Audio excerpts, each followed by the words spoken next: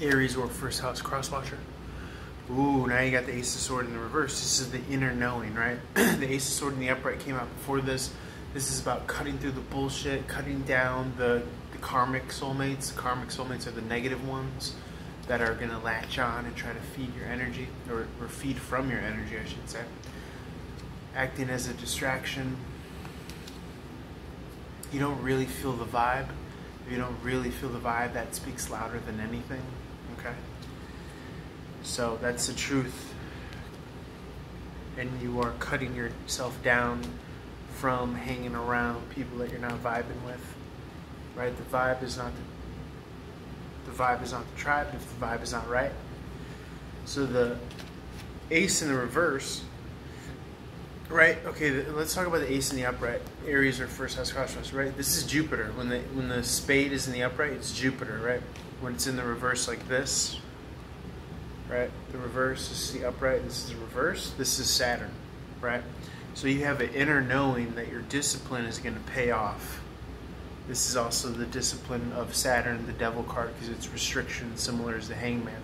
Woo, we on a good one today. Your inner knowing that this is going to pay you off. The Knight of Swords is the manifestation coming through. It's looking for you. Look, it's looking through the peephole, right? It's scoping you out. It's saying, I see you, because you're resonant in the same frequency, the same suit. And that's another interpretation I just recently, in this moment, as I said that I just applied to being of the similar suit is a similar frequency. It's like playing music in the similar key. So this Knight knows it's on behalf of the divine almost, right? Just like you could say that something negative is on behalf of, the devil, or whatever, if you want to talk in those terms. This is on behalf of the divine, because its sole purpose is to bring you this blessing, this gift, this reward right here, because you're resonating in the truth, and the truth sets you free. So what's the truth? The truth is you're worth it. The truth is you're worthy.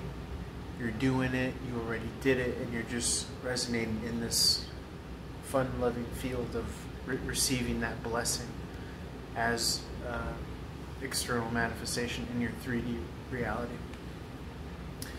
Now remember, this is the heart being crucified.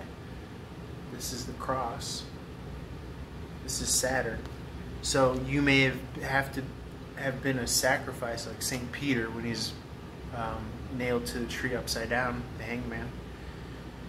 But it's going to pay off, because it's going to be your comeback, your resurrection, right?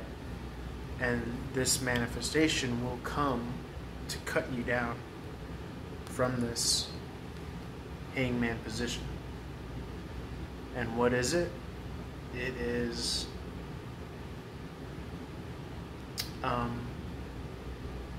your comeback, your growth, and your expansion with Jupiter in the upright here. Okay. Anything else here, Spirit, that we want to speak to?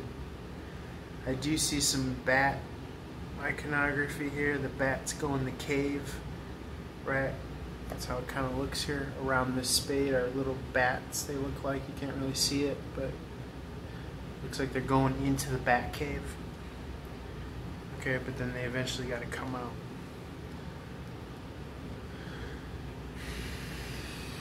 So you're receiving the bat signal, right? You feel like you're Batman coming out of the cave when you're summoned, okay? Very beautiful imagery here. And you will be summoned, you will be called upon.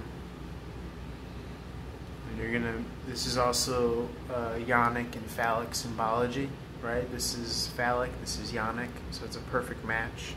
It's a match made in heaven. This guy came out earlier with the King of Swords and the Queen of Swords, okay? So it's almost as if Spirit has been marinating you, right? 444 on the clock for this exact moment. I'm hearing this magic moment. So if you feel like you've been on the sideline as far as the dating game or whatever, that's what this is coming through here.